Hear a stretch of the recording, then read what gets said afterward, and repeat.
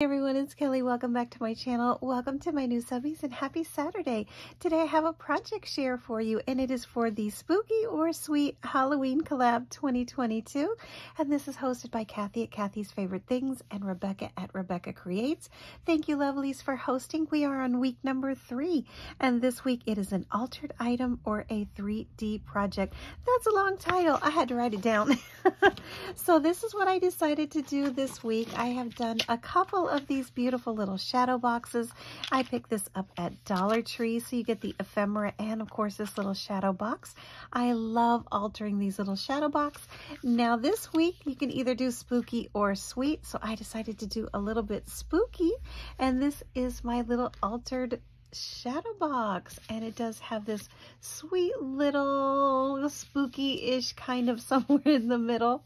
And what I did is I started with a base paint of the Dollar Tree chalk paint. I love the Dollar Tree chalk paint. I've used about 6 bottles this year alone, and then I just put some sweet little ephemera in here from puzzle pieces.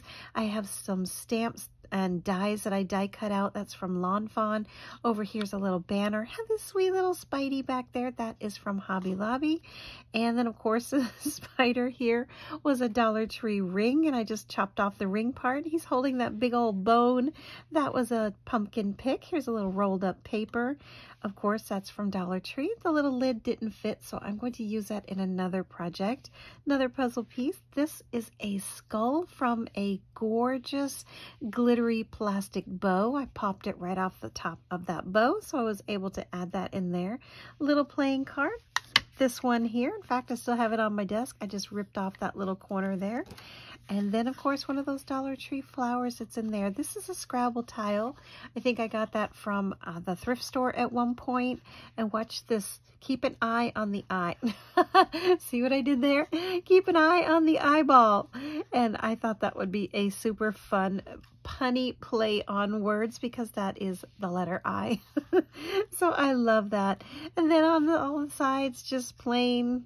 And then on the back, it says trick or treat. So that is my altered project, my friend. I started out with this and I ended up with this. It didn't take too long at all. Everything was already here in my house or near my desk, and just, you know, opened one of the bins and found all the Halloween things. So that is what I have to share for this week, my friends. Follow that hashtag. Here we go again, because I can't remember it. We also had a party until late last night, so yeah, my mind is not quite all the way here. Spooky or Sweet Halloween Collab 2022. Go follow Kathy's Favorite Things and Rebecca Creates. They're listed in the description box below, as well as all the participants in this collaboration. Go check them out, show them some crafty love, see what everyone has altered or 3D project today. That's going to be it for this one. Come on by for another super fun Dollar Tree haul and an amazing Hobby Lobby haul that will coming up this afternoon. That's going to be it for this one. Please remember to like, share, comment, and subscribe, and I'll see you soon. Bye-bye.